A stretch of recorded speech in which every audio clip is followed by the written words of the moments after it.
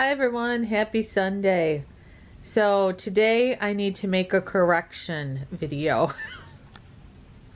I'm gonna blame my correction I have to make on stress. So when I made my last video on Friday, Miggy, does he or does he not always have to make noise when I turn on the camera? Miggy, come here with that toy. Come here. He's such a turd. This is a basketball toy that I bought Magnum for his birthday. Let me show everyone. It has on the top, the bottom it's just kind of squishy, and then on the top it has some really crinkly paper stuff in it. And Miggy loves it. Magnum hardly plays with it, but Miggy loves it. And of course he's gonna make noise. Anyways, I don't think you guys will mind. So, my correction that I'm gonna blame on stress is that in my last video, talking about Max's problem with his leg, I said that his left leg was the leg that was affected from his spinal stroke, which is called an FCE. I will put the name of exactly what happened to Max almost 5 years ago on the screen here if you want to look it up. I will also link a video down below where after we had went to the surgical center and had a CT scan explaining what happened to Max, in case you're a new viewer and don't have any clue what I'm talking about. If you want to watch that video. I actually had to go back and watch that video because my husband and I were having a debate on if his right leg was the bad leg from his spinal stroke or if it was his left leg. Because I was telling all of you it was his left leg. No, it was his right leg, which is the leg that's giving him problems now. So I was totally wrong. And I'm going to blame it on stress. Stress from this whole pandemic and quarantine thing. I actually had to go back and watch my own video where I said it was his, to find out which leg it was. I don't know. How can I forget this? How can I forget this information being with these dogs almost 24/7? So yes, I was wrong. The leg that's giving him troubles now is the leg that was affected from his spinal stroke. So that makes me wonder because with that leg, I don't know where he went. He must have went to get a drink. Since it's that leg that is giving him problems now, which that leg will slip out from under him sometimes. And I remember a couple days before I noticed him having problems, the day it snowed, or the night it snowed, that next morning, the deck was really icy. And I remember when I let him out, that leg kept slipping out from underneath him because of the ice on the deck.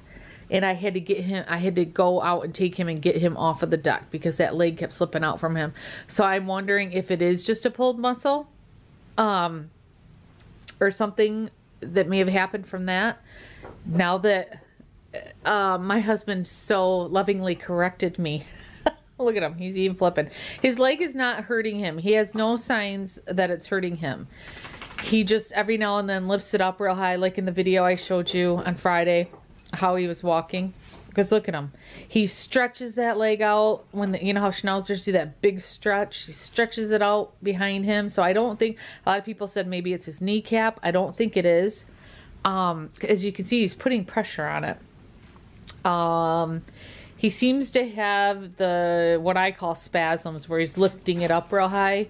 When he gets really excited and he's jumping around, or when he first gets out of his crate after being in bed at night. So, I'm thinking, and my husband's thinking, that it's a pulled muscle at this point, but I don't know. Now that I know for sure it's the bad leg, who knows what it could be. But like I said, he does not seem in pain at all. He's eating, drinking. He still runs. He puts, like I said, puts pressure on it. He doesn't ike, even when we rub it, because we've been kind of rubbing the muscles in his legs. A lot of people thought maybe he had something in his paw. We see nothing in his paw. Nothing seems to be wrong with his toenails.